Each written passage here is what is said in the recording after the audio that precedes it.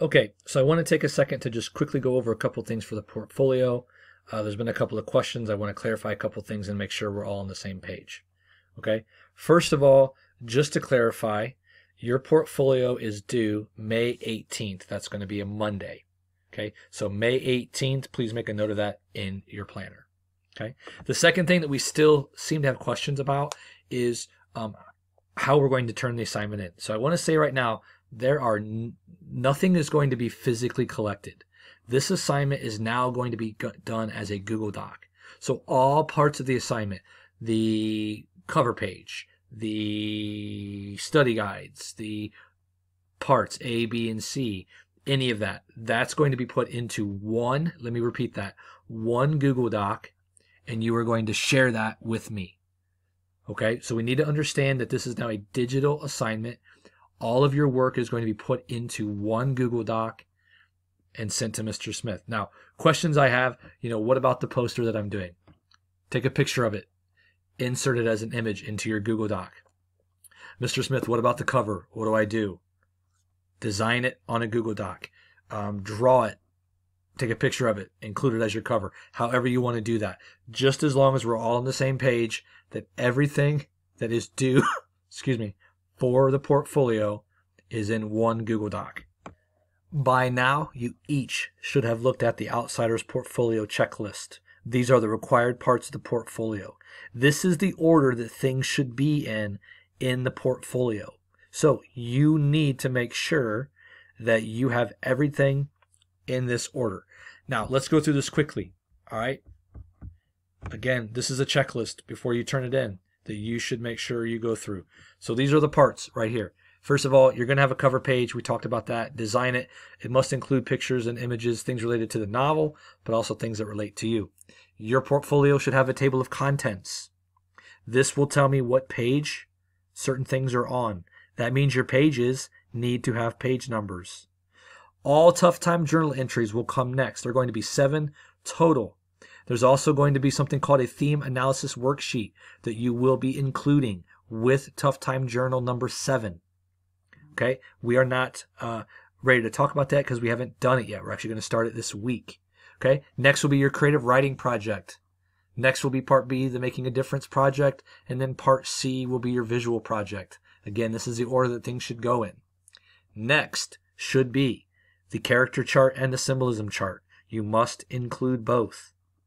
After the character chart and the symbolism chart, you will include your novel study guide. How do I do that, Mr. Smith? Because the study guide is a different document. Take a picture of it. Redo it. Copy and paste the questions. Answer your questions in your portfolio. Again, with everything that we're doing and how we have to do this, it's a little bit different, so problem solve. Okay? The portfolio project rubric is included. Okay? This is the last page. I've given you that. That was a part of the original assignment, I believe, that I gave you. If not, I will have that posted for you here shortly. Okay? You need to make sure that you have checked that all parts of the portfolio have been revised and edited. Correct MLA format is used where it is needed. So, for example, the writing project or Making a Difference project, some of those things require to use MLA. Make sure you look over the requirements. Again, go back over your creatively decorated folder or binder. Make sure you have the things that you need on that cover sheet. Again, make sure that the portfolio is designed and arranged neatly. As we go through this then, this will give you everything else.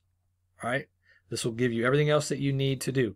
For the journals, okay, for the Tough Time journals, this is very important.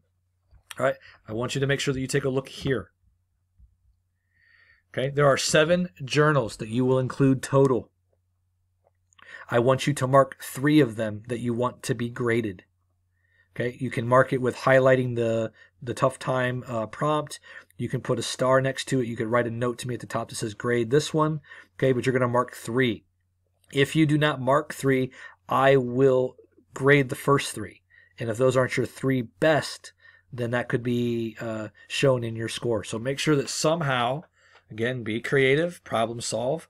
Some way you have marked 3 Tough Time journal entries to be graded. Next will be the character chart. These are the characters that should be already in your character chart. We've already done them. Double check and make sure.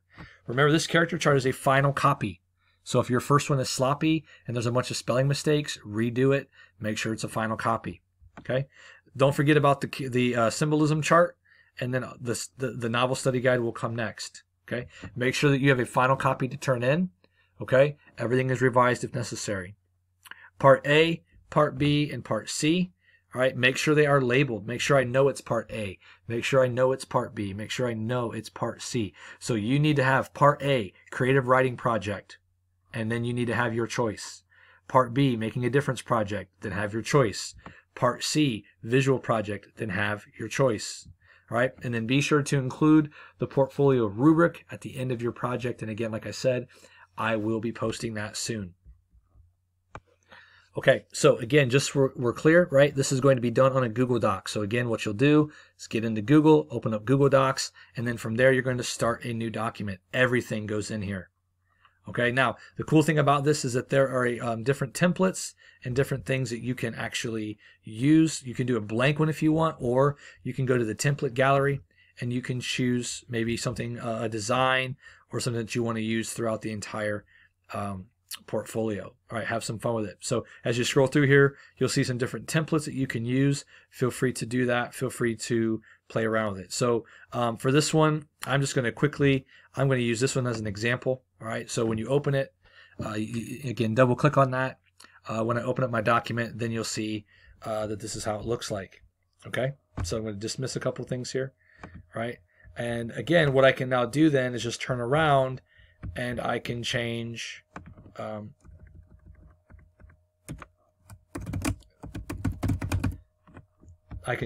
font, I can change the titles, all that fun stuff, right, for my own project. Again, May 18th, 2020. Again, have a title for your portfolio. All right, my title, not sure it's going to be too creative,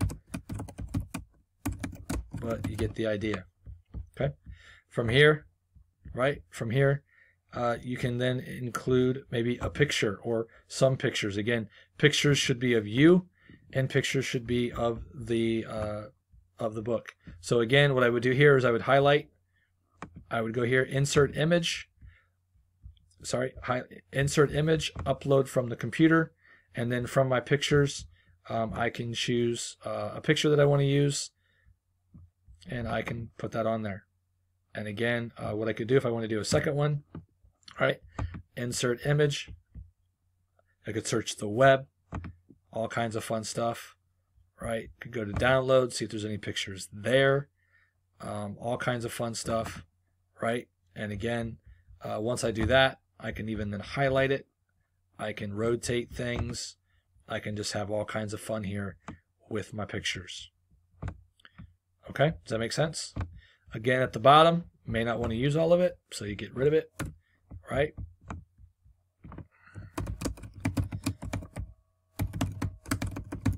All right, and then again, when you view full screen, you kind of get an idea of what you're looking at.